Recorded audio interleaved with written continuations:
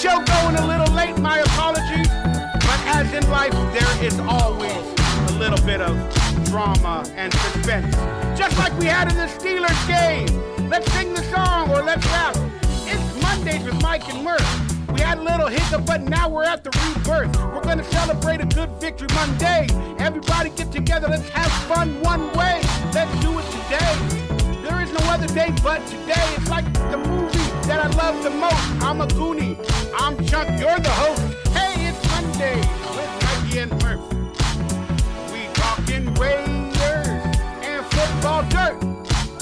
Cause we are a new Raiders talk show. It's time to have fun. Let's go. It's Victory Mondays with Mikey and Murf. Woo! What's up, Murf? We are on the air, albeit an hour late. My apologies to the nation, but I did pay my internet bill, but they didn't pay their bill. It was their server problems. So if we have issues throughout the show, please forgive me, but we're going to try to deal with it like champions, like the Raiders were, like the Raiders versus the Steelers were. What's going on, Murphy boy? What's up, Mikey? Glad to be here back for another episode of Mondays with Mikey and Murf, man. It's nice to be back on a Victory Monday. I could not believe it. The Raiders have been balling out. For all the players they got through the purge, they've been balling out. And they brought some heart and passion the previous couple weeks. And I'm thrilled. Even though I'm a Gruden hater, I'm starting to enjoy this. Well, I'm glad you're not backing down and away from that, because if I see one more person buy into and celebrate the Raiders after talking smack about them for the last 10 weeks, I'm going to puke. It's all over social media, man. I'm just so glad that you at least remain truthful to the fact that you were a hater.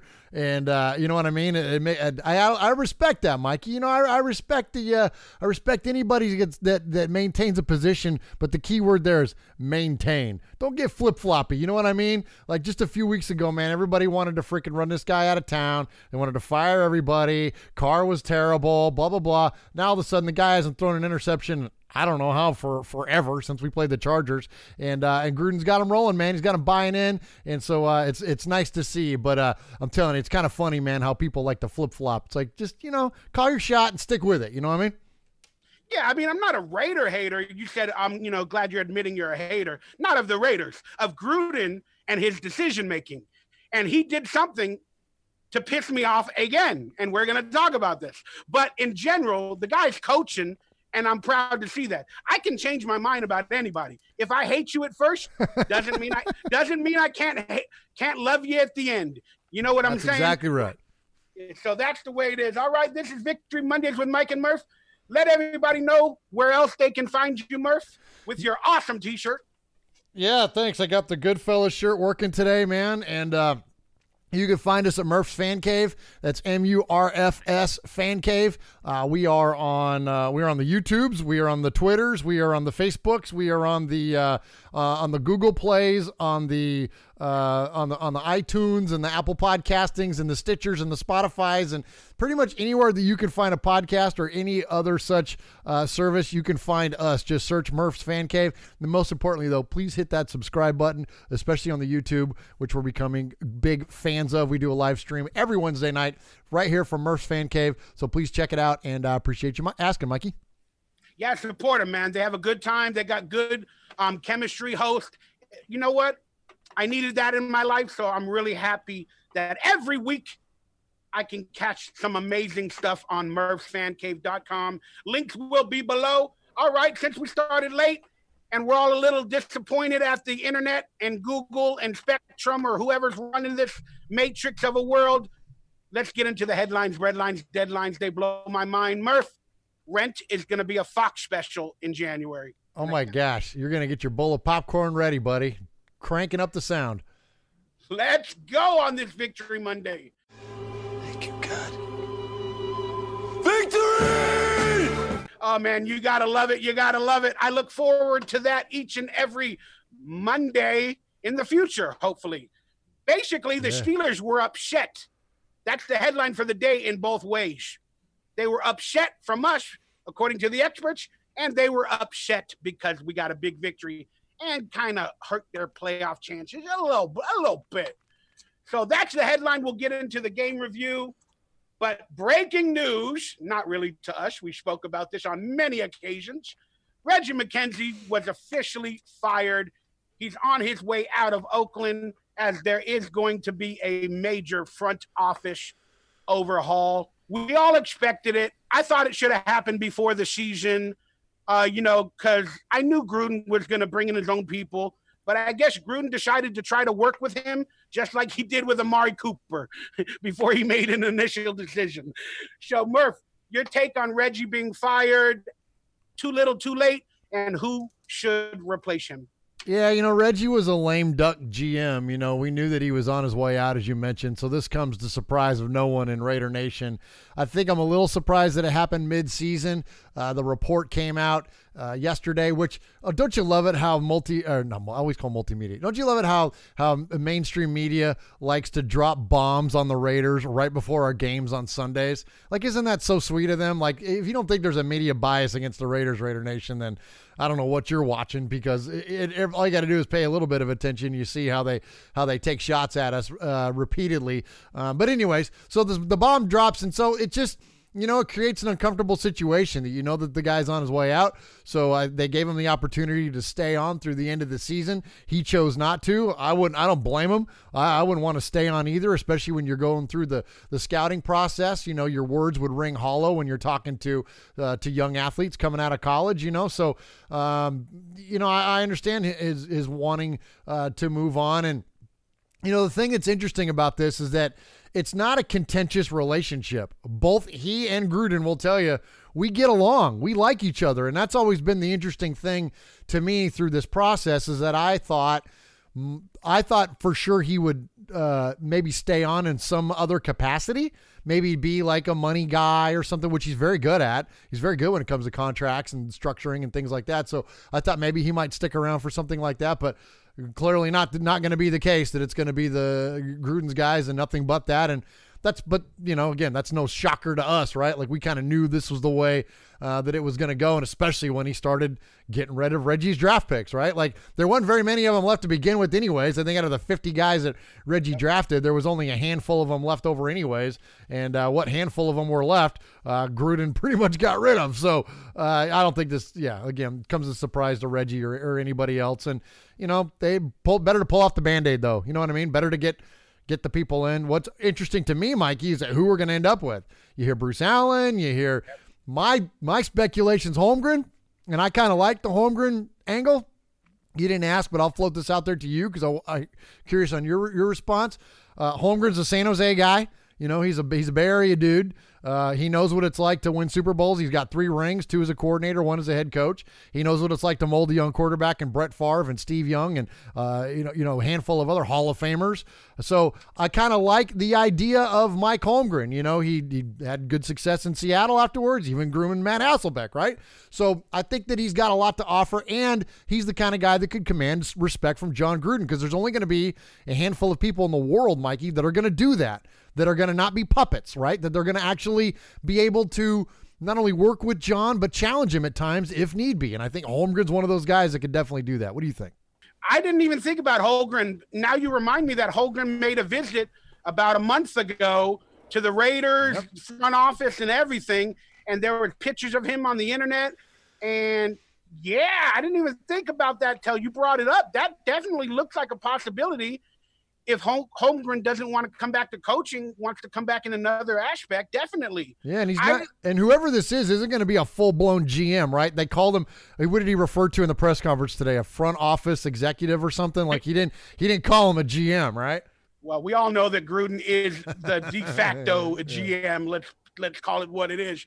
Bruce Allen, though, he worked with Gruden many years ago. Yeah. They got a history, but he's in Washington right now with the Redskins. But you all know what's going on in Washington, so he could easily be released or, take this job if that comes about it. But you know what? I'm gonna side with you on the Holmgren thing, because in a conspiracy world, with him showing up a month ago, it kind of makes a lot of sense, Murf. But all right, back to my Gruden hatred and his decision-making. Again, I thought Gruden should have let go McKenzie, in the beginning of the season. During the NFL Combine, he was already calling out McKenzie's draft picks from the previous seasons, whether they were his or Del Rio's or whoever. But Gruden was calling him out at the NFL Combine. He was already setting up a stage to get rid of McKenzie, but he didn't do it. So we went into the season with McKenzie. Then he got rid of all the draft picks that he didn't like, whatever, for various reasons. And then I made a video saying Reggie McKenzie should quit now. Just get out. Save some face. Look better. But they finally fired him, and again, in mid-season. But Gruden's decision to keep Reggie on this entire year might have been for his own benefit, so he can overhaul the money again in terms of salary cap and trades, a la with Amari Cooper, Khalil Mack. And now once all of that work was done by McKenzie, now they officially fire him. But this is what bothers my britches. There's the Raiders' official statement on Reggie. I'm not even going to read into it. But John Gruden was asked at the press conference after the game, once news hit that Reggie was fired. He said, I really didn't have a sense in it. I've been in a dark shaft room trying to get ready for the next game. This is all somewhat surprising. There's been a lot of speculation and a lot of rumors coming out here since early in the season. He's deflecting.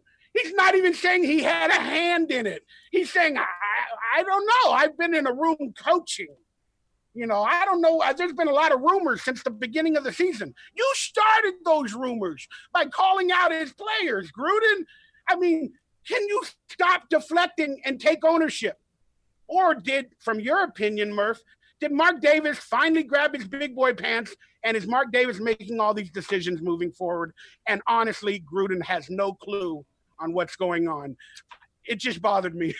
Yeah, I don't think there's ever a case where anybody has no clue what's going on. That's never going to be the truth behind any of this stuff. And that's pretty much goes for any NFL team. I mean, you have to get to some serious levels of dysfunction for anybody to, quote, not know what's going on. So everybody knows what's going on. It's just a matter of how much they want to share, and I think that your criticism of Gruden at times can be fair in terms of, he's not very good at being forthcoming at times. He's not very good at delivering certain message or crafting certain messages in terms of his release of information.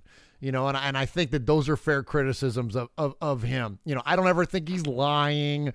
I don't ever think he's, being deceitful or trying to manipulate the situation.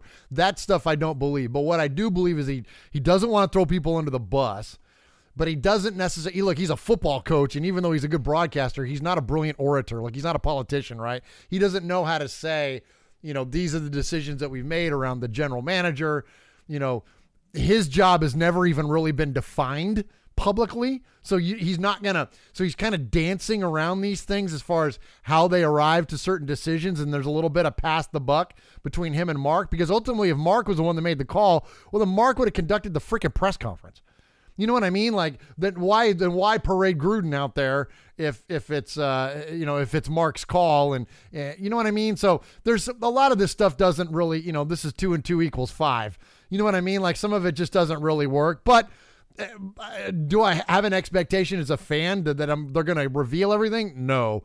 I mean, could they do a better job of polishing the message a little bit? Sure, and I think that's fair. But at the end of the day, we know what really happened. Like, do we really got to ask? And and that's the thing that, like, and where I get a little crossed up with some of the reporters, that it's like, what are you asking? What do you want to get? Like, we all know. You know what the answer to this question is. So what are you trying to get out of it? You're trying to get a soundbite. You're trying to get a click. You're trying to get somebody to say something inflammatory so you can plaster it on the front of your blog or your whatever. And so that's, whatever. This, I don't get too worked up about this. Again, is it fair to criticize Gruden on the messaging at times? Absolutely. Have at it. But I think that if that's the thing that we have to be critical of him about, then okay. I'd rather our players bought in. You know what I mean? Yeah, the issue for me is, again, I mean, you stated it correctly. You said Gruden doesn't want to throw people under the bus, but I beg to differ. He's thrown plenty of players and people under the bus in his statements after press conferences or in preseason, to my disregard. But I don't know. This feels like maybe Gruden, it just feels like he's deflecting. You're right. He probably now, after all the media attention, doesn't want to throw people under the bus or admit it's his decision, because everybody thinks the Raiders right now are completely 100% controlled by John Gruden, because he's got $100 million contract. You know, every decision that's been made, everybody's like, oh, Gruden traded Mack, Gruden traded Cooper, Gruden did this, Gruden did that. And I think now maybe Mark Davis and Gruden are kind of like deflecting and putting the blame on another person. So Gruden can kind of get away with it and saying, I had no hand. I've been too busy coaching, you know, so I don't know what's going on. That's the front office situation with Mark Davis and whoever else. So I'm just busy coaching. That's the message I want to send. And it kind of deflects away from him being a part of the McKenzie firing. I don't like the deflection. I believe it's honestly a little disrespectful, because we all know Gruden knew what was going on. But was the ultimate decision Gruden or Mark Davis? They're putting that out there, so we think twice about it. It's probably both. But you know what, and we got to remember that these things don't happen exclusive of one another. I mean, there's probably a lot of both. You know, Mark came out.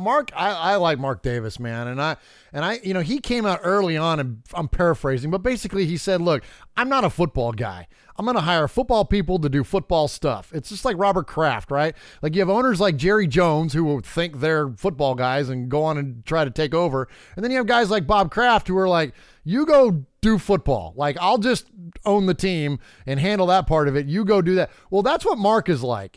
Mark. That's why he hired Dennis Allen and let him linger around for as long as he did, because he was going to let the football guy do the football stuff. And so, you know, I think that when Gruden comes in, who Davis trusts immensely, and he says, "Hey, boss, you know, this roster we have isn't bad, but there's some glaring holes in it. And we have some major issues pending when it comes to contracts and come to the longevity of the competitiveness of this team. And here's what I think we need to do." And, you know, look, Reggie, you know, kind of dropped the ball on a handful of things. And then, you know, Mark, is it feasible to think that Davis says, "Well, is this somebody we need to move on from?" And Gruden say, you know, it's probably not a bad idea. He's a nice guy, but, you know, he hadn't really put together the roster that we had all hoped he would after 5 years. You know what I mean? Like, these are the kind of conversations that have gone on. So to think that they happen individually of each other, no, absolutely not. It's definitely a collaborative effort. And frankly, you know, McKenzie was probably fully aware of it. You don't hear him screaming from the rooftops. He knows. He's not a dumb guy. You know what I mean? Technically making it look individual by Gruden's statement saying I wasn't involved. I can see that. He's making it look individual. And a month ago, Mark Davis had the interview with Paul G, where Mark Davis said, "Oh, I don't like Reggie's decisions. Reggie's draft class have not been good." So that kind of put Mark Davis in the forefront. And I mean, technically, why couldn't Gruden say we mutually came to a decision? Why can't John Gruden just say that? I don't know. Again, and that's where you can be critical of him. Again, the delivery of the message is not what we would all want it to be. But what is it? But at the end of the day, here we've spent, 15 minutes talking about it. What does it change? It doesn't change nor matter. And while fandom is all fun and speculation and none of our opinions change the outcome of the team anyways, but still, though, I mean, what is it at the end of the day? Like, if that's the thing, at the end of the day, Dennis Allen, let me put my red Sharpie in my ear. If at the end of the day, if that's what really we get hung up on about Gruden is his messaging, well, then fine. Like, okay, like I'll take that. Again, I'd rather have players bought in now that weren't before than a guy that has a polished message when it comes to a tough decision to make in front office personnel. Like, okay, like it's all good. We got a victory. Let's move on. Again, just me. I've been critical of the decision making, and then I just wanted a little bit of transparency, and I still don't seem to be getting it from Gruden. So I'm still a little irked, but we got a victory, and Marshawn Lynch is now named the Man of the Year nominee for the Raiders. It's a treat to see that. I truly think he deserves it, and we won't play the audio. It's a few minutes long, and we got to get going with this show. But I wanted to congratulate Marshawn quickly. Unfortunately, I don't think you're going to be playing this year for the Raiders. We don't know about next year, but congratulations, Marshawn. You made a believer out of me. I didn't like you at first, but again, I came around, and you've been nothing but a class act. And all I can do is say congratulations, and I hope you win. Your thoughts on this, Murf?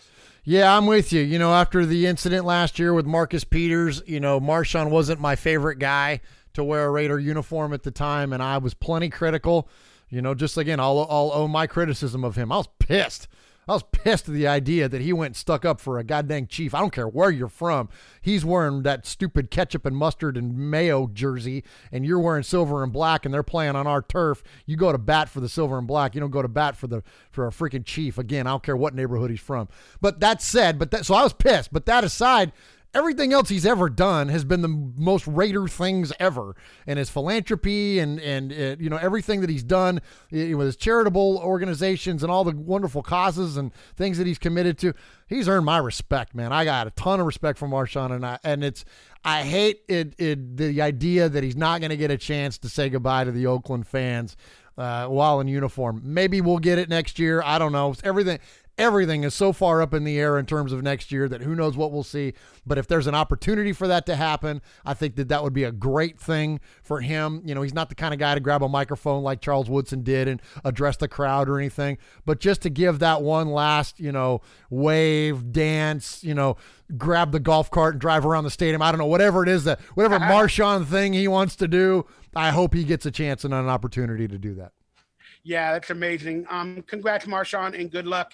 Last week, I was watching the game, and I didn't even understand it either. It confused me, but Dwayne Hare's special teams, he was coached up by Bisaccia or whatever, but he made one of the most intelligent plays in special teams football with the ball out of bounds. Let's actually listen to this video. You might not be able to hear it, Murf, for the situations, but by him stepping out of bounds on this play, it created more yardage, and it got the ball at the 40-yard line. And it's just very intelligent, and I'm proud to see that. So amazing, that play where he put his foot out of bounds, touched the ball to get us an extra 20 yards instead of letting it become a touchback. Your thoughts on that? It blew my mind. So I was like, wow. Yeah, I don't know how intentional it was, but it was a good play. You know, I think he just, you know, kind of stepped out there and fortune had his favor, or you know. So I don't know. It's an interesting play if you think about it. It's not a bad strategic move if you could do it as the kicking team. If you could do it with any kind of consistency, because that's a live football. That's not like a punt where you can down it. The other team can pick that thing up and score a touchdown with it. Like even if you just let it bounce and lay in the end zone, like the other team can go get that thing. So it's kind of an interesting concept to kind of let the thing bounce, but especially coffin cornered like that. So, because I mean, one thing it's going to be a flag, it's illegal procedure, and the other way it goes as a touchback. But one way or the other, like you can't just let it lay there though either as the receiver. You know, so Harris was really caught between, you know, a funky position there, and thankfully it worked out because he had his foot out of bounds. But I saw that. You ever play Madden, Mikey? You know? Of course. Okay. I learned that lesson playing Madden way back when, once upon a time. I let a kick go, and it was just laying there in the end zone. I thought, well, I don't want to return this because I don't want to get my guy blown up before I even get to the 20-yard line. So I just let the ball sit there in the end zone. I just left my guy standing there, and then the other guy ran down and landed, you know, dove on the football and touchdown. Yeah, and I'm like, oh my gosh. I'm like, well, because it's a live football. So you as the receiver, you know, you can't do that. You got to make a choice there. So again, thankfully he had his foot out of bounds and it worked out in favor of the Raiders. But I don't remember ever seeing that. That was a very, very unique play in the NFL. Well, yeah, it never went in the end zone. That was the point. No, it had to be on the sidelines. Yeah. And it went like within the 1-yard line. And, you know, he's like, I'm that close to the sidelines. Hopefully he thought this. You made up a good point. But he's like, if I put my foot out of bounds, I get it before it goes into a touchback. I'm out of bounds. I grab the ball at the 1-yard line. Then that penalty ensues and it becomes on the 40-yard line. Whether he truly knew it or not, I'm going to say I think he did. He's been around the league a lot, but I don't know. It was just a beautiful play. It confused the announcers. It confused me. And now in retrospect, the Raiders players have been being coached up or making some good decisions. And that was the reason for this story. This report came out from Benjamin Albright. I don't know how to phrase the question, but I'm going to try my best. My brain is too wild. But Benjamin Albright said, what if I told you Gruden wasn't the reason Mack and Cooper were traded at all? What if an owner, meaning Mark Davis, got so angry at an agent declining a fair offer that he vowed not to have that agent's player on his team and began trading them away? So that's saying that he may believe that Mark Davis gave Khalil Mack a fair offer in February when they hired Gruden, that the agent turned it down, wanted more money, and then Mark Davis, maybe in his insecure butt, just like he did with Oakland, the city of Oakland, when they raised the rent, that he said, I am not going to deal with this agent anymore. I am so mad. I'm going to trade these players away. I'm going to see what happens. I'm never going to deal with this guy again. Do you think that's what happened? That Gruden was forced to trade Mack from Mark Davis making these decisions against the agent? No, again, I don't believe any of these decisions are made. You don't give somebody keys to the kingdom, $100 million in a 10-year contract if you're just going to tell them what to do. If you just need somebody to, be a yes man, then you just keep Jack Del Rio in the building. You know what I mean? So I don't believe that, or Dennis Allen even. I don't believe that for 1 second that Mark Davis dictated based on a singular experience. Now, what I do feel though is there truth to this story? Absolutely. And Joel Siegel is a pain in the neck, and I'm glad that his clients are not part of the football team, because I as a fan do not want to see an agent hang up the progression of the competitiveness of my favorite football team. So if we don't have to deal with them, are there people in your life, even in your business life, that cross you up and you say, you know what? No, I'm not going to deal with you anymore. The number one rule of negotiation is the willingness to walk away. And Mark Davis was willing to walk away, man. And I don't blame him. I don't blame him one bit. I think that these agents and these tactics, I think it's petty. I think it doesn't do the league any good. Look at Le'Veon Bell, man. The guy missed up $14 million a year he left sitting on the table this year. $14 million bucks. You telling me in any capacity that was a good decision? And I promise you it wasn't him. I promise you. Is Joe Siegel his agent? Let's find out. I don't know who his agent is, but I promise you that's the person. See, because here's the thing. The agents are the only ones that truly win on this kind of stuff. Who won in the Khalil Mack deal? Who won biggest in Khalil Mack deal? The freaking agent did. Joel Siegel won more than anybody.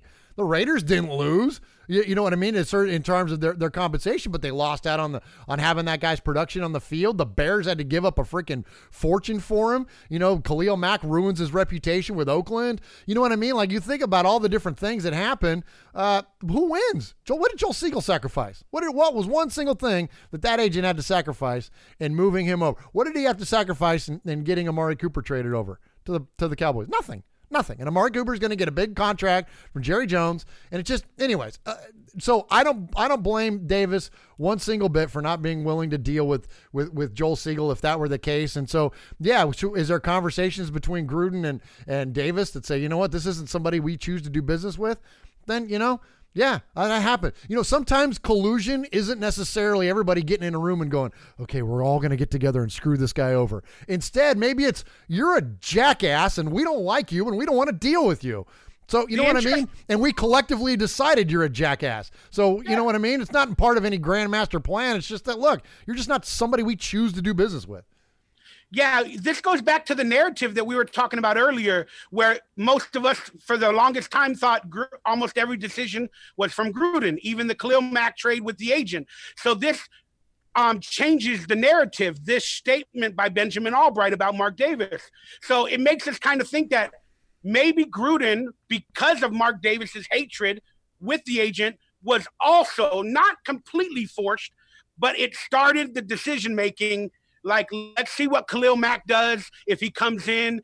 And, if he doesn't come in, then we're totally done. We're going to figure it out and it's totally done. But it kind of shows that maybe John Gruden wasn't the actual 100% trade maker by this statement. Absolutely not. Absolutely not. He wasn't. And listen, you could call him, not you, the proverbial you, can call There we go. We got it. Can call him Tommy Boy, can make fun of his haircut, can, make fun of his minivan and going to PF Chang's and all that kind of stuff. But at the end of the day, this man's name is Davis, and he is Al Davis's son. And if you think Al Davis would have put up with any of those shenanigans that Joel Siegel was putting on the table, then you are sorely mistaken, because Al Davis gave a big FU to anybody and everybody that ever thought to challenge him. Well, guess what? This is his kid. He learned how to run this organization from his dad. Now, granted, he's not his dad, and he does a lot of things different. He's defining his own legacy. But at the end of the day, he's still got some Davis in him. You know what I mean? You're completely right. Early on, once he took over the team after his dad's death, whether he had balls or, fight in him, I don't know. But now after the Oakland situation, him getting all that hatred, the NFL, moving to Vegas, John Gruden, I think he's starting to grab a little bit of his balls and make a few decisions on his own. I think Mark Davis is trying to be a big boy. So I completely agree with that statement. He's doing something his dad never did, and he's getting the Raiders a stadium, which is something that the Raiders have wanted since what year? What year did they move to LA?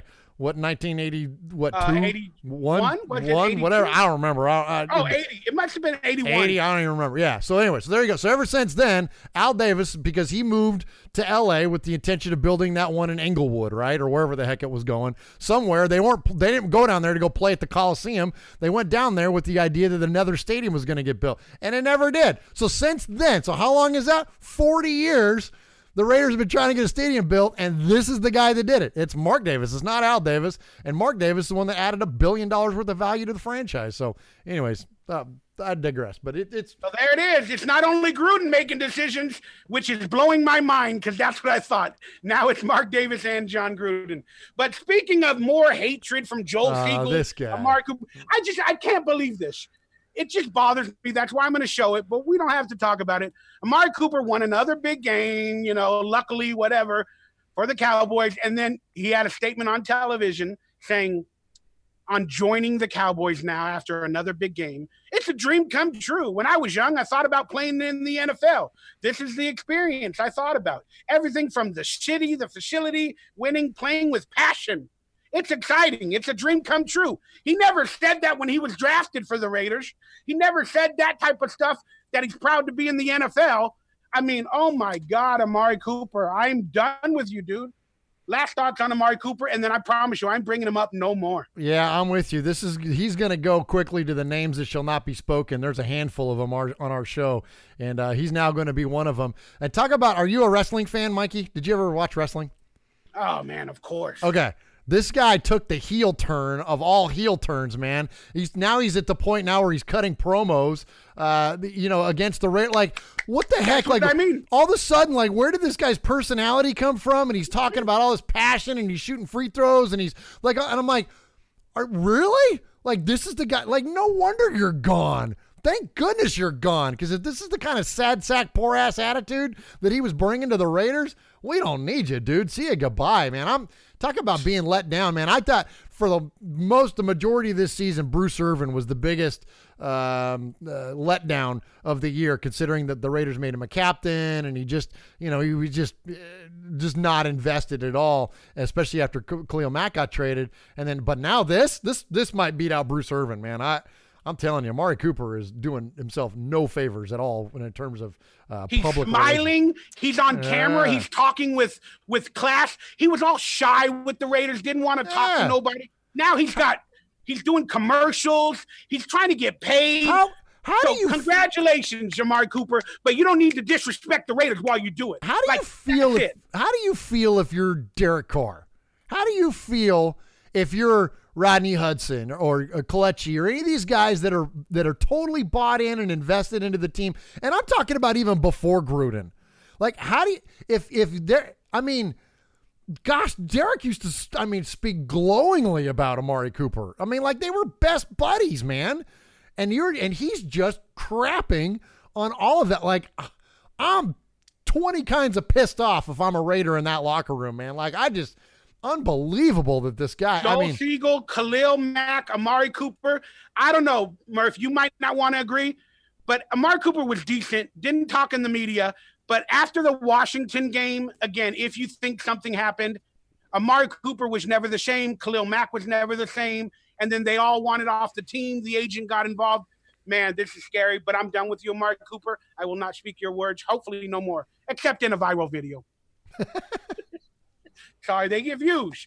All right, Vegas land prices are booming around the stadium, according to reports. So everybody's buying up, either liquor stores or restaurants or whatever around the parking lots or whatever, and it's costing them a lot of money, which means land prices are booming. That is to be expected, especially in the first few years of the Raiders joining Vegas. But what are your thoughts on the prices booming? Good, bad? I don't know. Yeah, I mean, this is what happens when you invest into a modern day sports facility like this. It's going to do more than just house those sporting events, right? They're going to have concerts and all that kind of stuff. And this is what the Raiders had in mind when they talked to Oakland. They wanted to do Coliseum City and have it, grow up the area around it. Because I don't know when the last time you went to the Coliseum was. I was there earlier this year. And it's still a dump, and everything around it is still got weak accommodations at best. Like, it's not like most every other NFL city I've ever been to. You go to the stadium, and then all around the stadium, there are bars and restaurants and shops, and there are tons of things to do. You know what I mean? Tons of things out in walking distance before and after the game. It's a blast to go, and you can spend all day and night around the football game. But at the Coliseum, you don't do that. You go in and you get out. You know what I mean? Like, that's it. There's nothing to do around there. You get on the interstate and you go home or whatever. You're back to where you're staying. So anyway, this is what happens around, that's the trickle down of the economics. And it's sad that Oakland never had an opportunity to realize. Well, I take that back.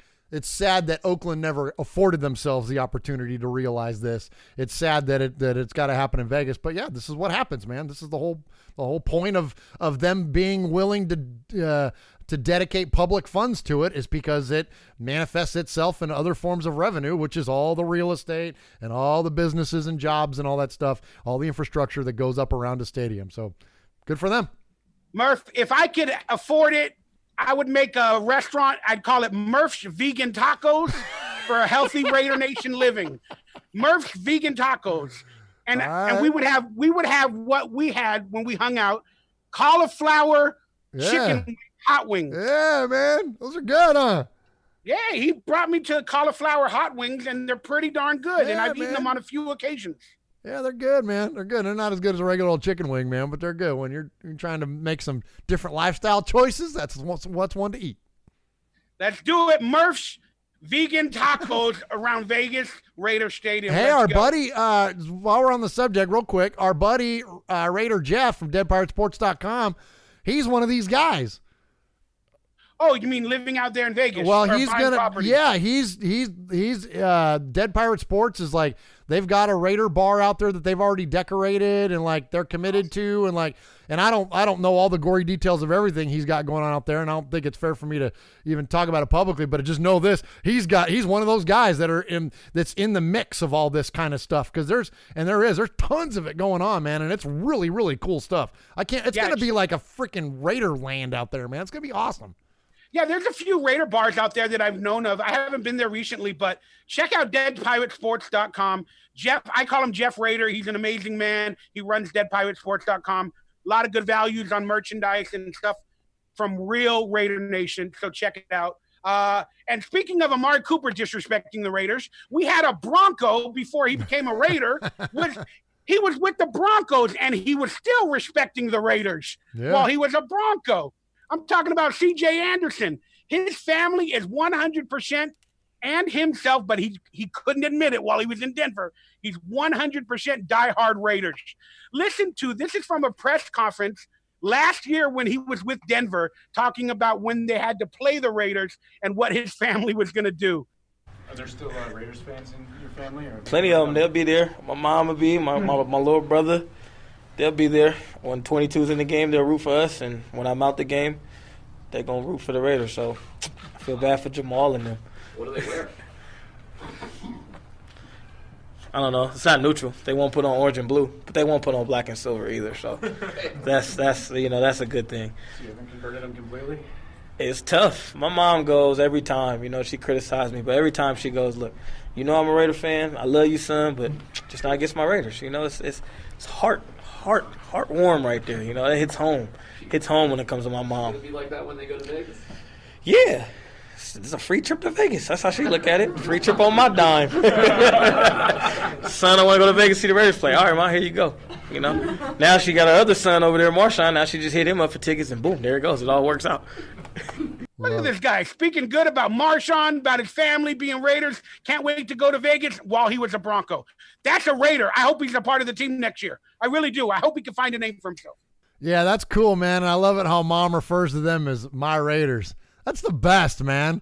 That's the best. Like, I love you, son, but those are my Raiders. You go, Mama. I love it. I love it. So I just wanted to present that story because it's a good story. I love it. So good luck, CJ. I hope we can figure out a way, to have you a part of this team moving forward. That would be fun to see you and your mom, all that. Whoops. I got to get my video up.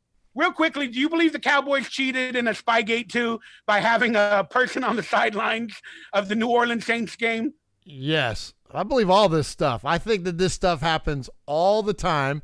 And we had Randy Hansen, former Raiders defensive backs coach, on Raiders Fan Radio for a lengthy interview that ended up being a 4-part series. And he spoke a lot about this kind of stuff, about not only having other teams on the sidelines, but you want to talk about Deflategate? How about Brad Johnson and Rich Gannon both had theirs deflated in that Super Bowl? This is commonplace, man. This kind of stuff happens all the time. It's just a matter of who gets caught when. And, so this stuff does not surprise me. And look, we invented this. You know what I mean? When you look, there used to be a sign in the Raiders locker room that said, cheating is number 1, cheating is encouraged. Number 2, see number 1. And that was a sign that hung up in the Raiders locker room. We invented a lot of this stuff. I don't think that the Raiders ever, fully crossed a line intentionally, but they pushed it as far as they could possibly push it, man. You know what I mean? Like, was stickum illegal? No, but when you literally coat your limbs from the elbow and the knee down in stickum, is that in the spirit of the idea of it? No, but we did it anyways. You know what I mean? And all you had to do was watch highlights of this during this last game they were showing the old Raiders Steelers stuff. Atkinson's coming up behind Lynn Swann and clocking him in the back of the head. I'm pretty sure even back then that wasn't legal. You know what I mean? But you know what I'm saying? Like, we kind of invented this stuff. So did they do this? Probably. Does it surprise me? No, because I think it happens all the time in the NFL. One last thing I'll tell you. Randy made a good point. Earlier in the year. Check out the Randy Hansen tapes on Murf's Fan Cave, the YouTube channel. It's amazing. But I'm sorry, go on. I appreciate you saying that. It was very revealing to me. It was amazing. But he said, he made mention that there are times throughout the course of the NFL season where he says, I'll get something on you. He says, I've got him. And what he was talking about was that there's something they know. They've got some inside information. He goes, you ever wonder about how when you're watching the NFL season, he goes, and a team like Buffalo just goes and beats Minnesota out of nowhere at home? He's like, you ever wonder why a team so bad beats a team so good? And I'm like, yeah, it is. He goes, it's because they got him. It's because they got something on him. And there's something like this that's gone on. They get some sort of inside information, probably based on not the most scrupulous of activities, to acquire said information. And when you get them, you get them. And they just like Tampa Bay got us in the friggin' Super Bowl. You know what I mean? So, yeah, it happens. This does not surprise me one single bit.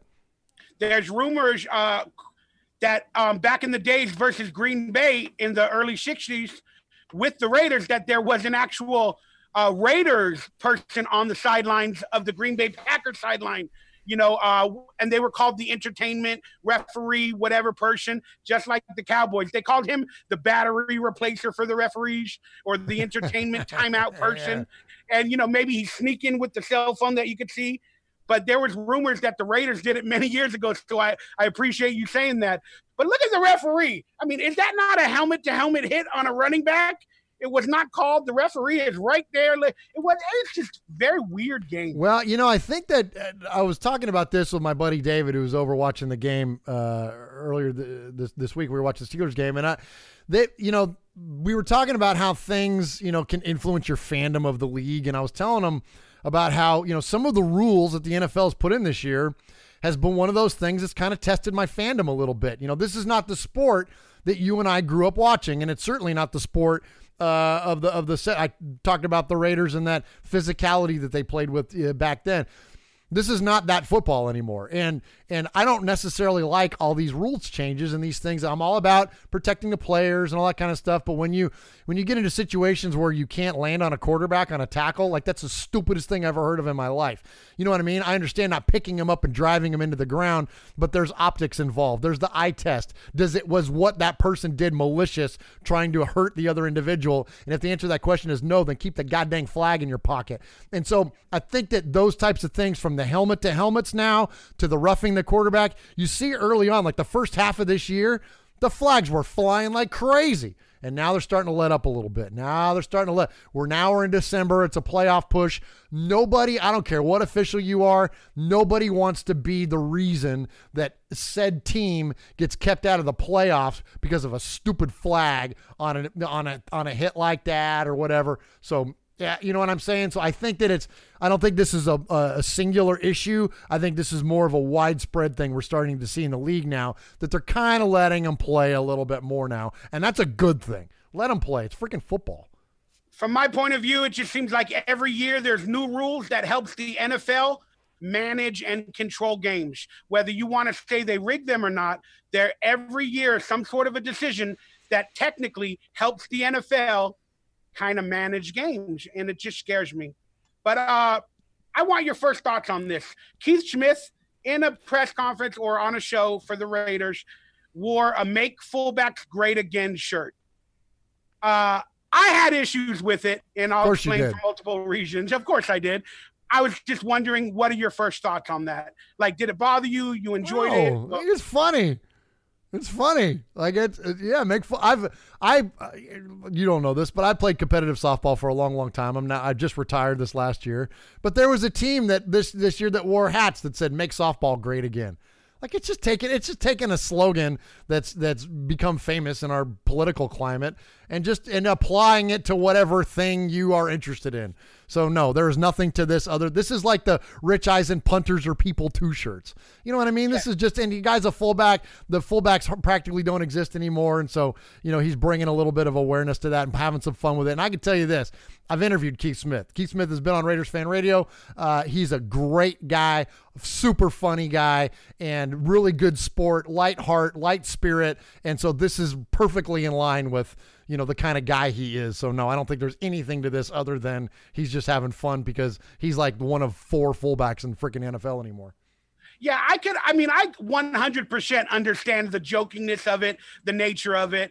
But in today's climate, political jokes, they're kind of not well received by certain people. And again, it doesn't matter what they think or whatever. But me, for the Raiders coming off that Washington game, I still think something happened politically, and I still think remnants are in the locker room. And for some darn reason, it bothered me like 20%. I was like, no, I don't want to revisit that. Get it out of the locker room. I think they're making something out of it that's completely not. Go back to, if you look, check Raiders Fan Radio, you check out, I'm going to plug my show, Murf's Fan Cave. Look at episode number 72.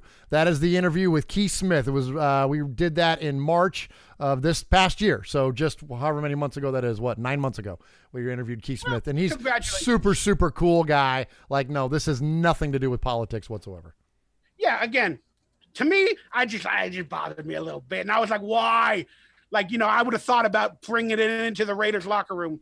Because I don't know if Derek Carr or some other players still have issues with that type of political statement. But hey, it's all in good fun, and we got a victory, so let's move on. I love this fan dedication. This guy made a picture, wore it on the sidelines for the Chiefs game, and he wrote, "Raiders Chiefs tickets, check. Survived 7.2 Alaskan earthquake, check." And then he was hoping for a Raiders win to check off that box.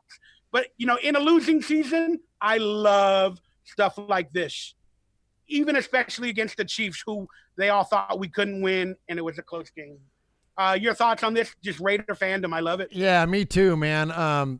So thankful for the listeners to our show. Of course, the ones here at Mondays with Mikey and Murf, and those to the rest of the Murph's Fan Cave shows like Raiders Fan Radio, because I got a lot of correspondence this last week from our listeners that were out there at the game, met up with each other, like aside from anything that I was involved with, just on their own accord, got in touch with one another and had meetups and took pictures and yeah, I'm a fan of fandom. I'm a fan of the Raiders, and I've said it multiple times, and I'll say it again, then I'll leave it alone. You know, Mikey, if you're dependent solely on, not you, I'm going to say twice now this show, the proverbial you. If you're solely dependent on the performance of the team, if you're solely dependent on the Raiders checking that box like in this picture and getting that win, if you're solely dependent on that for your fandom, then you're going to be in, a world of hurt, because only one team wins a Super Bowl every year. You're going to be let down repeatedly. And instead, invest your fandom in the fans and in the fandom itself and in Raider Nation. And that will never let you down. Raider Nation will never let you down. We literally are one big family, and it's a beautiful thing, man. The fans of the Raiders are unique. No one does it like we do. And so, no, I'm again, there's a reason our show is called Raiders Fan Radio, because we freaking love Raider fans. I am 100% with you. I rely on victories lately, but I'm definitely an LA Raider fan. I love the noir, the lore, whatever they call it about that era, man. All right, so here it is. There's the headline. Let's get into our weird headline game recap. What's up, Murf? Because you said something on that. Can I ask you something as an LA Raiders fan? Well, I'm a Raiders fan, but yes, but but your fandom was formed in LA. How do you feel about LeBron rocking a Los Angeles Raiders hat this week? I did not see that, but yeah, he was walking into the it's not the Forum anymore, but whatever, Staples Center where they play, right? Yeah, wearing a freaking LA Raiders hat. Well, think about it from a branding statement. He's going to end his career in basketball probably in LA. He's got a son that's going to play at high school out here. He's going to do media marketing. He's a producer now of TV content on cable and all that other stuff. So, he's bought in. So why not buy into a lot of the leftover LA Raider fans that really make up this community? You might as well try to please them as well. So he's doing a marketing move and all that. Is he 100% like from birth or teenage years a 100% Raider fan? No, he's doing it for marketing statement. Yeah, he's and all that other Browns guy, man. He's a Cleveland guy, so he's a Browns fan, right? Yeah. Yeah. But he's trying to replace Kobe. And for a lot of LA Laker fans, that's something hard to do. So he's trying to get in there where he can. Okay, and now you talk about the media being mean people. You're completely right. I don't want to say it. I've done it on occasion, but this picture and this Twitter post proved it from Matt Schneidman. He wrote, meaning their employee, Crab took this phenomenal photo of John Gruden, where John Gruden is looking crazy. That means they called that a phenomenal photo. That means they were looking for it. They're proud to get it, and they're going to use it in the future against Gruden. Man, it's completely wrong and mean. Well, I don't. Okay, listen, and I promise I'm not trying to be a name dropper. Frank Sinatra once told me, "Don't be a name dropper." Matt Schneidman's been on my show. Matt Schneidman, I've interviewed, and he's not that. This is not malicious intent here. He's a super fun guy. He's a young guy. He's a New York guy. He's, and when I say he's young, I mean like he graduated college like last year. Like this is his first job out of college. So he's a young guy on the beat. He's working with Jerry McDonald at the Mercury News. He's not that kind of a guy. He's fun, and I think he just means that, like, they got this picture, and he's like, "This is a phenomenal picture," and it is. It's funny. Everybody else is going to take that picture now and use it against Gruden. Maybe not Matt. Everybody else. Yeah, they might make a meme out of it or something. But look, man, how many goofy pictures are there of us out there? You know what I mean? So I'll give him one now. Attaboy, Mikey. There you go. I don't know. I just thought it was funny. I was like, oh my God, I'm trying to get off the Gruden hate. So I got mad when I saw this. I'm like, oh great, more Gruden hate. I'm doing my best. Glad you're sticking up for him. That's pretty good. I'm trying, positivity, brother. You brought it to my life. I was disgusted when I saw it looked like more Steeler fans from the TV than Raider fans. It felt kind of sad. Your thoughts on this? I don't know if it was real. I wasn't there. I can't prove it. But on the TV, I just saw, after a Steeler touchdown, I saw flags, and I was like, are you kidding me? I see more gold than silver and black. Yeah. Raider Nation, let's have a little talk. Let's sit down here next to Uncle Murf, man. Let's have a chat. All right. I understand that the team isn't performing the way that you wanted them to perform this year. I understand that. And I understand that you have a sizable investment in your season tickets and your PSLs, and I will never tell you what to do with your money. But when you sell your tickets to Steelers fans that come into town to watch their team, this is the result of that.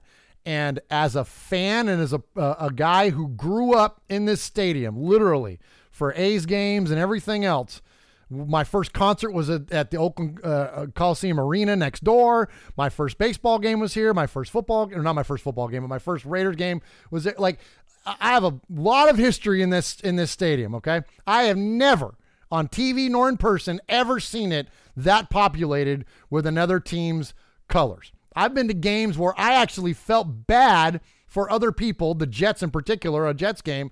I felt bad for people that wore the opposing team's color because I actually feared for what was going to happen to them. That's not what was going on here. Now, look, you're not Nashville, okay? Now, follow me on this, Mikey. I live outside of Nashville now, okay? Nashville is a destination city. People come here from all over the world to vacation and do the country music thing and to go do all these touristy things. And so Titans fans will sell their tickets to Steeler fan, Browns fan, whoever else, Minnesota Vikings fan. And those folks will come into town and they will turn their vacation into that around the game. So they'll go to the game, but then they'll be here for a week and they'll do all this other stuff while they're here. All right, look, I mentioned earlier, you're not doing anything in Oakland. No one's vacationing from Pittsburgh to Oakland, okay? So you don't have the same dynamic going on there. So Raider Nation, I'm serious, man. I had a problem with this, Mikey. And look, I'm not in the habit of calling out Raider Nation. I just got done a minute ago telling you how much I love Raider Nation, and that hasn't changed in this segment. But what I can tell you that was a bad look. That was a bad look for us to see that many gosh darn terrible towels freaking waving around instead of people out there wiping their coolers with them in a parking lot. That was not a good look, Raider Nation. I mean, the sad, scary part about it is, true blood Raider Nation, they say, they'll never switch or they'll never change sides, and they always question other Raiders. I'm going to throw a conspiracy out there. Maybe some people are closeted Steeler fans out there in Oakland. Some of them, and they decided, you know what? The Raiders are losing. Let's represent the Steelers in this game. They're kind of closeted Raider fans. You get it? So they came out for the Steelers. And the Steelers travel well. Look, they do. They do. And it doesn't matter what stadium they go to. And a lot of time, except there's a handful, but maybe not, like Cleveland or whatever. But they're probably second to us, I would say, in terms of being able to, quote, take over a stadium. You know what I mean? Like, we're famous for that. Raider Nation is famous. Too. Do what? Kansas City too, but I don't remember but Kansas not City like this. Out O.co. And again, the Steelers are good at this. They're only second to maybe us, but not in our crib. That is it's unacceptable. That was disappointing, Mikey. Yeah, I don't want to get too much into it. I'll piss everybody off. But I think I already did, but we're in it together. I understand. In a losing season. Yeah. And again, it's their money. Look, if you can make your money back on your season tickets for one game, I get it. And I don't begrudge that at all. I'm a capitalist at heart. I'm not going to tell anybody what to do with their money, but it's still whatever led to it just didn't look good, man. It just didn't look good. Yeah, I would have sold my tickets too, but maybe I should have had an interview process. Are you a Steeler fan? Yeah. Okay, if you are a Steeler fan, the tickets are not $100; they're like $5,000. Yeah. There you go. But in a good aspect to this story, if the Steelers did officially take it over and it was more Steeler fans, they got the heart pushed out. They got beat from us. So I'm kind of glad now that it was more Steelers because we whooped their butt. That's right. They'll teach you to come to Oakland. There you go. They ain't coming back. Well, neither are the Raiders. Neither are the Raiders. Wow, that's so sad. Woo, Ooh, Oh, Mikey. I can't nobody wait to read the knows. chat after this episode. That was a good one, though. That was Maybe good. Pittsburgh should come to Oakland. Maybe There they you should go. transfer from the NFL. Yeah. You know, they sell out the O.Co Stadium every week. But the Raiders sell it out every week. That's why I'm confused. I don't Yeah. know what happened. I don't know. Steelers, according to the official report, they missed the field goal kick due to a slippery field or whatever. But they said they won't use the field conditions as an excuse. So the Steelers, the coaching staff, the players are apparently taking the high side. But the fans are not. The fans are claiming, you know, all the excuses in the world just like us. So I asked this question. Did the field conditions cost the Steelers game, Murf? And according to your story earlier, we started the cheating. Did we kind of like in an Al Davis way make the field conditions bad for the wide receivers and the running backs and all that? Do you think we might have sabotaged them a little bit? Because if you ain't cheating, you ain't trying. I just want to know your thoughts. Yeah, you know, the field conditions have never been great, and Madden is famous for saying that, look, if they ever wanted to, the other team wanted to believe that we were watering down the field, then we weren't going to advise them otherwise. We were going to let them get in their own heads, and if that's what they wanted to think, then that's what they could. But this has been going on forever. This didn't just happen this year. You know, as I mentioned, this is the Coliseum, man. I practically grew up there, and it's always had bad field conditions. You know what I mean? We had a lot of rain recently, so that really affected it. But in my lore, my fandom, back to what you said, I'm kind of hoping. I'm hoping Gruden is starting to play games. He's coaching now. He's like, we can mess up the field. It doesn't matter. We're losing. We got cleats for this type of field. They won't know what hit them. Let's mess it up a little bit. Yeah, you know, I don't think anything was intentional, but I definitely don't think it cost him the game. I mean, look, this kicker has been struggling all year long. You know what I mean? And look at he you know, it was more than just this blocked kick at the end of the game that cost them. What did he miss one earlier, and then he barely snuck in an extra point, right? He doinked one off the dang upright. So, but anyways, you ever notice this? Here's one for you, Mikey. Speaking of the Raiders and the field conditions and the facility. You ever notice that when you were watching a Raider game and they shine the camera down the barrel of the goalpost looking at the black hole, you ever notice that the goalpost looks like it's crooked? You ever notice that? Next time you're watching a Raider game and they're looking at the black hole on a field goal kick, and I think it's an optical illusion from the way that, because the stands don't go parallel to the end zone, right? It kind of curves a little bit, like curving from the S in Raiders up towards the R in the end zone. If you think of it like that, it's actually curving. They're not curving, but it's on a separate track away. It's Ving away from it, right? And so I think because of that, when you look at the goalpost, it looks like it's crooked a little bit. It cracks me up, man, because it's like all the bad time that we get about the conditions of the Oakland Coliseum. I'm like, yeah, we got crooked goalposts to boot. We can't even get our goalposts straightened out. Wow, I didn't know that. I'm gonna look. That's gonna be check interesting. it out. It's pretty funny. But that would be a good advantage if we had crooked goalposts, like to one side. Like if it was crooked to the right, I would have our kicker, Daniel Carlson, kick to the right. Yeah, and there's a guy up there. There's a guy up there with a little joystick that's like angling it one way or the other, depending on who's going up there to kick. Oh, it looks like Daniel kicked the ball wide left. Hold on. Hold on. Bzzz. Yeah. Look at this Twitter post. They posted a picture on the Steelers, the final game score, and then Le'Veon Bell liked it. That's pretty funny. That's That's some good trolling right there. I'm always a fan of a good troll, and that's a good one. Yeah, Le'Veon Bell, you know, in terms of money, he knows the Raiders are going to have a lot of cap space. You know he's trying to get paid, and you know he's hoping the Raiders will come a-calling. Man, can you imagine Le'Veon Bell and Chris Warren Jr. the third in the same backfield? Ooh. And Marshawn there just for kicks? Oh, my gosh. I don't know, man. I don't really want Le'Veon Bell to be quite honest. I don't either, but, man, he's held a good the team hostage. He's a good. Sorry, cut you off. Yeah, he's a really good football player. I'm with you. I don't like all the conditions of him as a person and his agent, whatever. I don't care for, but he's a really good football player.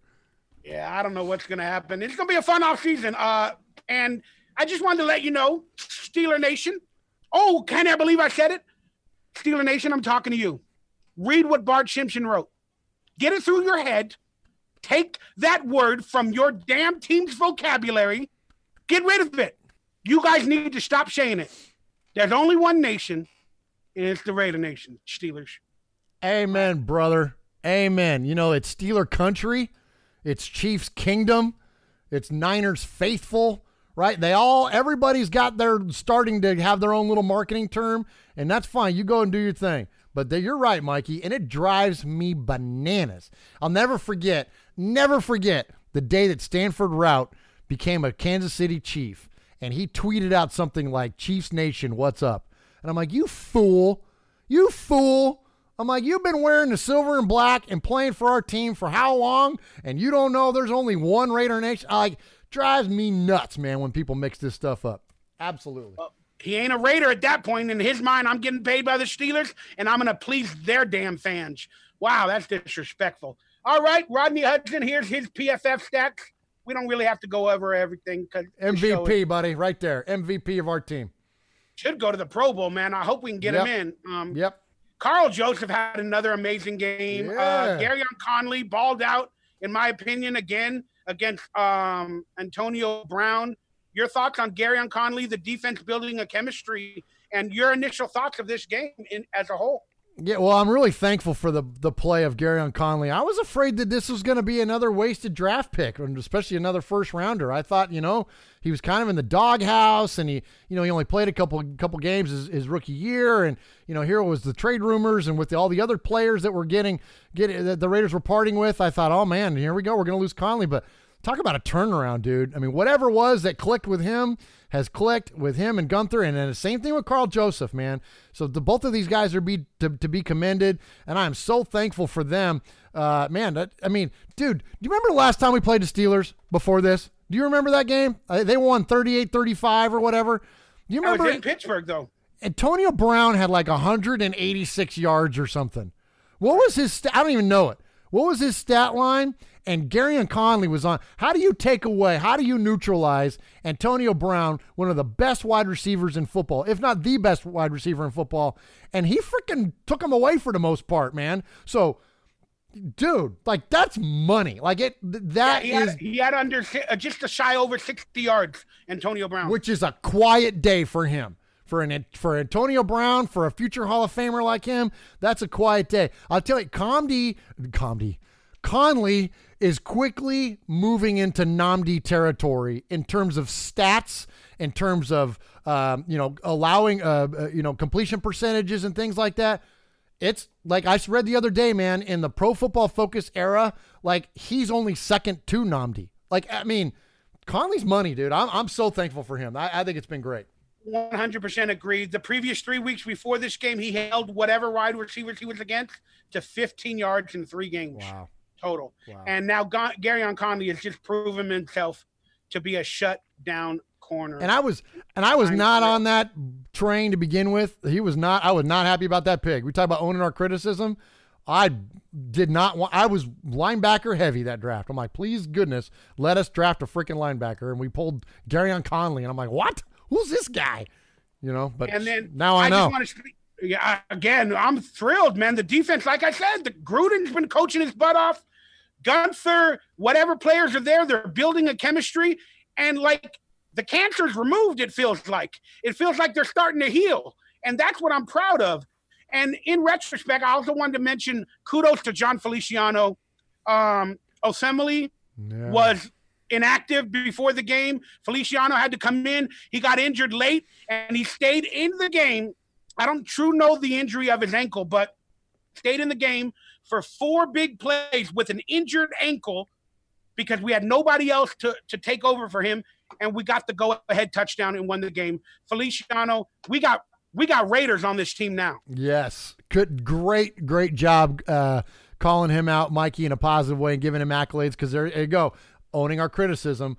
I've on this show, Mondays with Mikey Murf. How many times have you heard me rally against Mongo Feliciano and his, inability to protect and his penalties and whatever? So for the fact that not only did he play well, but he gutted it out the way that he did, because I'm with you. I mean, you could see it. Him and Jackson were both limping there at the end of the game, and I'm thinking, oh no, what if he comes out? What are we gonna do? And he did, man. And they hung in there for those last plays, and so. Props to those guys, man. Like you said, that's freaking Raider football, man. That was awesome. That's the fight in the dogs now that we have on this team. Yes. And like I said, I'm proud of it. I'm having a good time watching this show. Let everybody know about the Raiders having a big victory, Johnny Drama. No matter what we deal with in life, as long as we push through, have some pride, some faith, we can get together and have a what? Thank you, God. Victory! That's what I'm talking about. This is Victory Mondays with Mike and Murf. There it is, Carl Weathers. I forgot Carl Weathers played for the Raiders. You know, Action Jackson, Rocky Lore, Apollo Creed, played for the Raiders. So I went out and found this picture, and now I got to get that football card. So thank you so much for bringing me to that, Murf. That is an amazing picture. That is now my Christmas wish list card. Oh, that is awesome, man. Yeah, that's pretty cool, man. And what was his name in Happy Gilmore? I was just trying to look up that. Wasn't it Poppy? No, something like that. Oh my gosh, I'm trying to. I'll have it looked up here in a minute. Shame on me for not knowing his character's name he loses his hand. Yeah, he loses his hand, and oh man, it's Carl Weathers, man, awesome dude. Absolutely. And it was funny. I like actors that are willing to do things like this where, I mean, he was a man's man, like in Rocky, right? Like in the Rocky movies, like as Apollo Creed, like he was a stud and obviously former NFL player and whatnot. And then to go and do something, Chubbs, that's what it was. It was Chubbs. And so to go play something like Chubbs in Billy Madison to be a good sport about something like that, very, very cool, man. Very cool. I've actually reached out to him. I'd love to interview Carl Weathers, man. What a cool guy. Again, Murf has a hit list in case some of you haven't seen previous shows. Yeah. He has a hit list of like amazing Raider players, reporters, talent that he's trying to get interviews for. He already has a ton of amazing interviews on his channel, and kudos to you. So again, check it out. Murf Fan Cave on YouTube. Check it out. He's got some amazing stuff. He's got a whole collage of stuff that you can re-listen to. You're building a good archive, brother. Thanks, man. Appreciate that, Mikey. Thank you very much. Well, I'm a nerd. I stay at home a lot. I got no girlfriends right now. I like to play video games. I remember video games. And apparently, I want a Christmas gift from anybody. I want my rent to be paid. That's the most important thing. There you go, because you don't like to pay it. Yeah, no, I don't like to pay it at all. But apparently, there's a company called One Up Arcade, and you can buy like smaller versions, 3/4 versions of arcade games at home. They're like $300 to $350. To me, that's kind of an amazing price. And there's their initial assortment of arcade games. And I want one. One of them's on my Christmas list, and I'll talk about it in a minute. So that brought me to the question, what is your favorite arcade game of all time? Wow, out of these that are listed here, Asteroids is a lot of fun, man. Asteroids holds up well. As simple of a game as it is, it actually holds up pretty well. But I think Gauntlet was my favorite as far as like as a kid going to the arcade with a pocket full of quarters back in the day. Google it for those younger folks out there. You know what I mean? Like back in the old days, man, we would go to the arcade, man, with our rolls of quarters, man, and you could spend all day there, huh, Mikey? It was a blast, man. And I used to play Gauntlet a lot. Gauntlet, the wizard needs food. You know what I mean? I would play the heck out of Gauntlet, man. That was a great game. It was a 4-player game, and it was definitely a communal experience. Because a lot of video games back then, it was like waiting your turn. You would put your quarter up on the little ledge there to let somebody know that you got next, kind of a thing, right? Like there was a lot but there wasn't a lot of like playing with people. You could play kind of like take your turn, but there wasn't like we could all go together and do something. But Gauntlet was one of the first games like that. So you could like have all 4 people working together. And there you go, man. Yeah, that was fun. So, and then not only do you get Gauntlet on this one, but then you get Rampage, which it was before it was a Rock Johnson movie. It was a freaking video game. And you got Joust and Defender, which is killer. Defender was cool because back then the games would always scroll one way. Defender was cool because you could reverse directions. And so you could go and you could fight the game both directions, man. That was cool. That's how simple times were back then, folks. For us guys, for us old guys, man, just being able to go another direction in a video game, we were like, yeah. So which one of those, if you had an extra $400 to buy would you buy and put in your home out of the 1UP arcade list for your home? Yeah, give me that Rampage, Gauntlet, Joust, and Defender game, man. That one's pretty. And even Joust was fun, flying around with the birds and the eggs and all that kind of stuff. The horses, yeah, you got to kind of yeah, that was pretty cool. It wasn't my favorite game, but that was cool. And Rampage was pretty fun too. But for Gauntlet and Defender alone, those two, those are great games. How about you? What do you got? In terms of those on screen, I want them all, but I ain't got the money. I literally got my little studio garage here, and I would love to put like all 5 of them. They're only 3/4, and you got to buy something for $50 to make them bigger. And the monitor is 17.5 inches, and a standard arcade game back in the days was 20 inches. So it's a little bit smaller. But if I could only afford one out of those, I kind of got good at Street Fighter Champion Edition at my local 7-Eleven, so I would do that. But you're right. Gauntlet, Joust, and Defender are interesting. So is 1944. It has Ghosts and Goblins. You can't read it. And Strider. Those are kind of interesting games. I want them all, but I would buy, if I had the money, Street Fighter 2. But my favorite arcade game growing up was Sinistar. Oh, I remember that one. Yeah. I beat this game. It took me like about $119. I figured it out, but I beat it. I literally beat the Sinistar at the end, collected I think it had like this gold coin in the middle of the Sinistar, but I just remember it. I beat it. I was like, oh my God, nobody was there. I was like, I want to live my championship, but I only got the guy that runs the liquor store. I'm like, hey, Don. His name was Don Lee. I'm like, Don, I beat Sinistar. He goes, oh, you want another Chocodile? I said, no, I beat Sinistar. I don't want another Chocodile. I beat Sinistar. He goes, oh, Chocodiles, we don't have them no more. Because that's what I did. I lived on food stamps. So my dad would give me $1 food stamp, and then we would take the $1 food stamp. I'd buy a Chocodile. It's like a chocolate treat. Yeah. It cost $0.25. So then I'd give him the $1 food stamp. They'd give me 3/4 back. And that was my exchange rate to play. Oh my gosh, you were in heaven as a kid, man. That's awesome, dude. I love it. I love it. Hey, do you guys have, I'm sure you do, somewhere you're in Los Angeles, for crying out loud. We have an arcade here. It's called Flashback Arcade.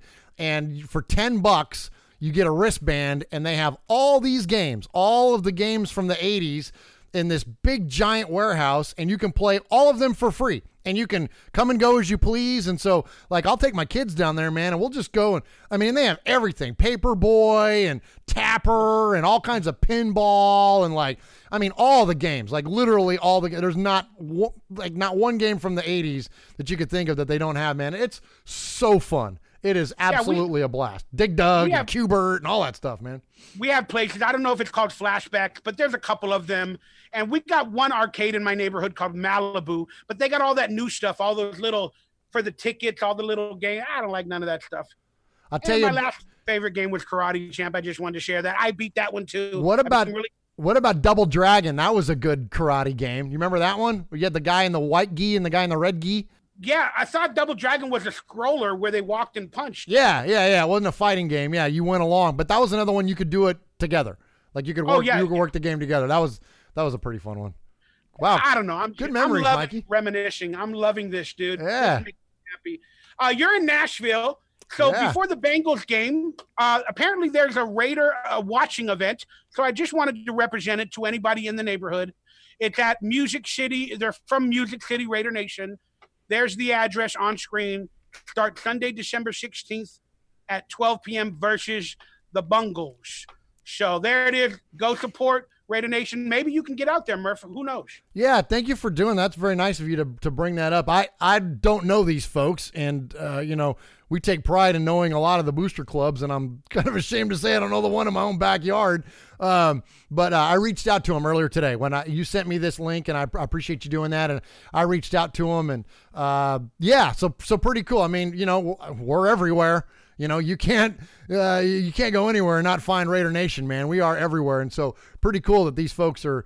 And this, I know where this place is too. It's right downtown. I mean, it's right in the middle of where the draft is going to be this year. There you go. So absolutely, If you have the time off, Murf, head. If you're able to get out there, get on out there, get some interviews for your channel, and be even better at your fandom because you're amazing. Well, I appreciate you saying that. And, we got some folks coming through town, too, that are going.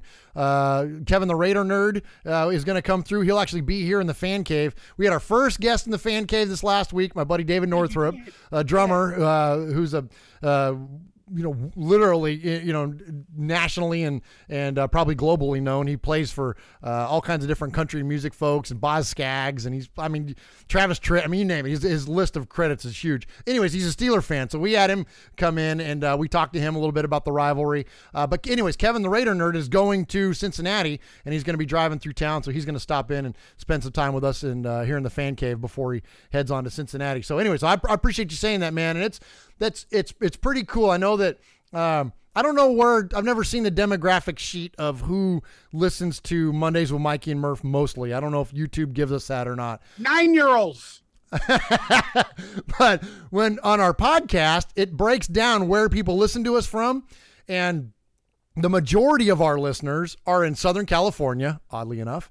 But the rest of it is pretty balanced, and it's all over the place. And when you look at where Raider Nation is concentrated, all up and down the Eastern Seaboard, the Midwest, Chicago, although surprisingly, there's a lot of Raiders fans there. Texas is loaded with Raiders fans. We get tons and tons of correspondence and listens from Texas, man. So, yeah, we're all over the place, man. We are in your backyard as Raider Nation. That's awesome.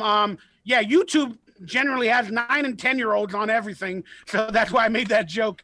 And then in terms of having I'd love to have an interview in my studio, and we didn't have an Inside the Raider Nation this week.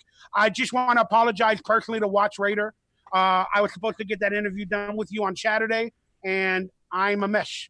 So that's all I can say, brother. My apologies. There's another Texas guy, right? There you go. Like, that's a perfect example right there, man. I'm telling you, Texas is loaded with Raider fans. Yeah, so it is what it is. All right. Could we, now that we're in a dead heat tie for the first, second, third pick, basically, I don't know. If the Raiders win again, according to experts, we're going to push ourselves out of the top 5 picks. Of course we want to win, but I'm just going to throw this out there because people like to talk about it. Bengals versus Raiders. Could we? Should we? We're in a dead heat tie. We're still at number 2 for the draft pick. I don't know. Your thoughts on this game. And can we win? Should we win? Let's just talk. I think we're going to win the Super Bowl now. You know what I mean? After that game against Pittsburgh. The odds went up. Now, the Raiders, I say this all the time. The Raiders every year lose a game we shouldn't lose, and we win a game we shouldn't win. We lost to the 49ers. Was a game we shouldn't have lost. We got blown out on national TV. And then we beat the Pittsburgh Steelers in a game that we shouldn't have won. By all accounts, they are a much better team than we were. And frankly, if it wasn't for Roethlisberger missing 4 series and Josh Dobbs coming in there, we might have lost that game too, right? So, but I don't want to take away from the win at all. But that said, so we those have already happened. Now, Cincinnati is a very winnable game, and my fandom is wound up, right? I hate the Steelers. A lot of Raider Nation. I'm not alone in that. We all hate the Steelers. And in fact, outside of our division, I probably hate them most of all. I hate them way more than I ever hated the Patriots because the Steelers is a much better and much more impactful rivalry than the Patriots are and or were. Google it, Raider Nation, if you don't believe me. Okay? So that said, my fandom is now wound up because we beat the Steelers. So I'm going to go out on a limb. You know I don't make predictions, Mikey. You know I'm terrible at it. But I'm going to say this. We beat the Steelers. We're going to beat the Bungles, we're going to beat the Donkeys, and we're going to go into Arrowhead on a 3-game winning streak and threaten to knock them down as the number 1 seed in the NFL, or the AFC anyways. And wouldn't that be nice? Wouldn't that be nice for our Raiders to have something to play for? Because as of right now, we just played our Super Bowl by beating the Steelers. We got another kind of halfway important game just because we hate the Donks that we're playing them. But, if we could go in on a 3-game streak and potentially win 4 in a row and close out the year on a win on a 4-game winning streak and knock them out of the number 1 seed, Mikey, let's go, dude. How about that? I'm telling you, that is the positivity of winning versus the Steelers. That is the positivity of playing good against the Chiefs early on. So now going into that game, you're right. If we have a winning streak, no matter what, the Chiefs might be in the playoffs. We could beat them. Wow, you're blowing my mind here, Murf, with these predictions, Murf. Because I've been picking them to lose every week for I like know, 7 me weeks. too. It's all changed now. We're back. I don't know, man. I got the victory over the Steelers, and I'm very happy. We got 3 wins. Maybe the season will end with 3-13, the number 33. You know, I can throw that out another different way. But I don't know if we should win. I'm kind of like, all right, we got some big victories, some close games. Now let's keep the number 2 draft pick. Let's keep it. So I'm kind of on the fence, but I want victories. I want what you to say to happen. It's good for views. It's good for my positivity. It makes me feel good. It'll make me like Gruden a little bit more. So I don't know what to do. You got me freaked out now, Murph. Just got to believe, man. We just got to believe. Yeah. And you know what? 2, though, at least. Yeah, well, you know, I'm not worried about the draft, man. I'll give us them W's, man. We're only going to get so many of these for them to be the Oakland Raiders. And I don't want them to look. I'm all in on them being the Vegas Raiders now. I don't like it. You know what I mean? It says stay in Oakland right over my shoulder, but you know, I get it. They're they're leaving, and so I'm all in with this team. But I want them to get as many as they can for Oakland, even if Oakland don't show up to see them. You know what I mean? I still want us to get as many W's as we can, and to go out. Everybody wants to.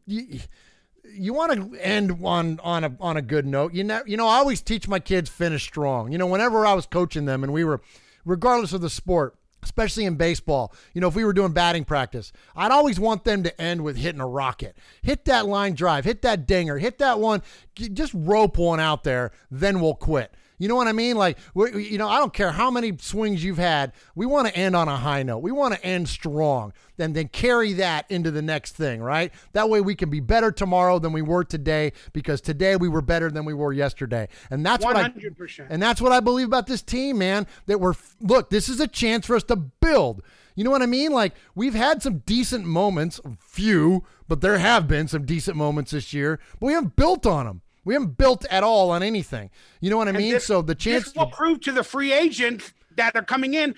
Again, a couple of weeks ago, we were like, no free agent's going to want to come. No free agent's going to want to be under the debacle that's going on with Gruden, the purge, whatever. Now we're winning. Gruden is coaching. Raider Nation is getting inspired.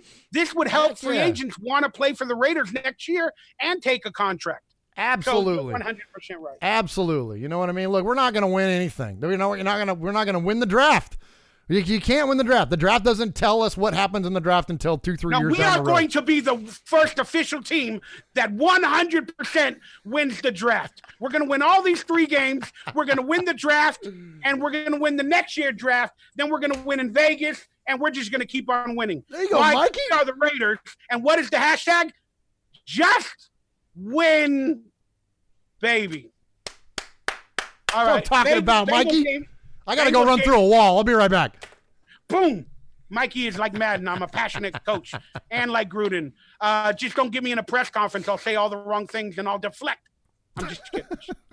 It's a little ode at Gruden. But the Bengals game is going to be tough. It's going to be in the cold outdoors.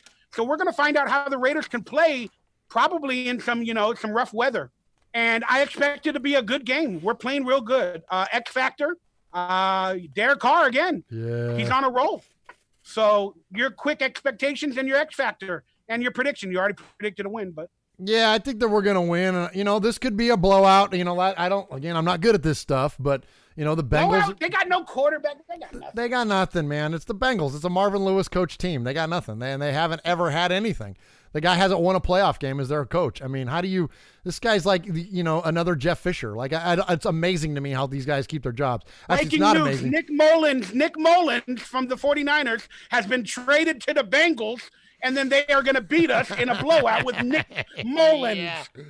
Yeah, exactly. Yeah. There's no Southern Mississippi quarterbacks out there for them to get unless Favre is going to come out of retirement. But yeah, I just, I look, it's probably just my fandom all wound up, and that's why I'm a fan. I'm not a professional analyst. I'm not in anything. I'm a podcast host and a YouTube caster. And so, yes, I'm going to get all up in my feelings and think that the Raiders are going to win this freaking game based on the effort that we had and the execution that we had on the field. Look, Carr was dropping dimes this last game. Now, look, I'm sure he wants that one back that slipped out of his hands. But for anybody that has been critical of Derek Carr this year, you can eat it. You can stuff it. You can whatever you want to do with it. You can but do something with it, because he was dropping dang dimes over the top to the pass to Seth Roberts, to the pass to Lee Smith, man. And big old Lee Smith, Derek Carr's spirit animal, double catching the ball. The guy's caught 4 passes, 2 of them for touchdown. And I'm joking because he catches it twice every time he catches the ball because it bounces out of his hands. That was a great pass. It's great stuff, man. It's great stuff. I'm fired up for this football team. What's the X factor? Yeah, it's got to be Derek Carr, but also let's give props though. Defensively, Darren Conley, man. Take away A.J. Green. Is A.J. still hurt? Is he even playing? No, they only got Tyler Boyd. That would be the All only right, dude. well, there we go. That was going to be a hard day for Gary Conley. He could take a nap and play that game with one hand. There it is, Raider Nation. We are fired up. Derek Carr's on a roll. The team is playing better. Our passions are through the roof. Mikey Raiders being positive about Gruden. Mikey Raiders being positive about everything. It is what it is. That's a Victory Monday for you. So if this could happen more often, we are going to have more passionate, more fun, and more good times to come, because we are the Raiders. And no matter what we go through, love each other, and we are Raiders for life. Murf, get on everybody out of here. Give some shout-outs. Say whatever you want to say, and then we're going to dance. And you need to rap. They want you to rap. Hey, I'm telling you, we got one more game to do it. If we go into KC and beat Kansas City, I will be the rappingest fool on this show, man. You betcha. I will hold up my end of that bet. Will you write a rap, and then we'll find a beat or something that won't be demonetized, and you can actually do your written rap? Yo, I'm Murf, and I'm here to say the Raiders won in a big effing way. I'm on Murf Fan Cave. You can catch me every day with an interview every day. I don't know. Yeah, absolutely. Yeah, I got some lyrics floating around in here. You know what I mean? Like I'm not a hip hop guy, but I got some. I remember some of the stuff from back in the day, man. There was a lot of it that I did like, and I could emulate that. You know what I mean? You could do the first metal Kansas City Raider rap version. Hey, Anthrax and Public Enemy did it, and I could follow suit, man. I'm in, Raider Nation, so let's hope for a big victory versus Kansas City Chiefs. We're going to hold them to it. That is your ode. All right, give some shout-outs. Get on out of here. Let everybody know what you're doing on Wednesday. Yeah, so Wednesday we do Raiders Fan Radio. Please check us out. MurfsFanCave.com is where you can find links to all of our shows. But right here on YouTube, me and my Uncle Mosh will do Raiders Fan Radio live from here in the Fan Cave. And so please subscribe to our channel, Murf's Fan Cave, there on YouTube. And it's a lot of fun, man. We have a good time. A lot of it has been inspired by Mikey. Man, I can't thank you enough. We used to just be a little old podcast, and then we started doing this live stream thing, and you encouraged me to kind of branch out a little bit, Mikey. And I appreciate you for doing that and kind of pushing me and nudging me a little bit to do that, because with this face made for radio, this was not something I ever thought I would do, would be on camera doing shows, and but we have done that, and it's been great, man. It's been a lot of fun, and the reason that I love it so much and Uncle Mosh loves it is because the engagement we get with our listeners, with the chat room and the feedback that we get. YouTube is really cool as a vehicle to do that. And to everybody listening to the show now, I want to tell you, because I read in the chat every week. I read the shout outs and the hey, what's ups, Mikey, Murf, and all. I can't ever engage with you during the show because I can't see it, but I always go back and read it after the show. So thank you to those of you that have watched us tonight. Thank you to those of you for your feedback, and I will enjoy going back during Monday Night Football, going back and reading through all your comments. Yeah, long story short, tonight we had some struggles. You guys know we started an hour late. I don't even have the chat room open. I wanted to save internet space. I don't know what's going on. But again, there's amazing fans out there, even of my channel as well. They've been supporting me. Each and every one of you, from the bottom of my heart, I hope you truly believe me. I love you. I thank you. Go out and show this guy some support, whatever way possible. Just keep supporting, and we'll keep loving you guys and hopefully making content as much as we can for the Raider Nation. Thank you guys for being a part of Mondays with Mike and Murf, and we will see you next Monday. All right, let me sing. I like to sing. I like to get out of here and sing. Here we go. Cause what? This was Monday with Mikey He's Murf. We had a good time talking Raiders and football dirt. Cause I'm not an R&B star, but I will take a girl real far. I will kiss her, make love to her, and tell her I'm the man. That's my plan. All right, y'all. Merry Christmas, Happy Holidays.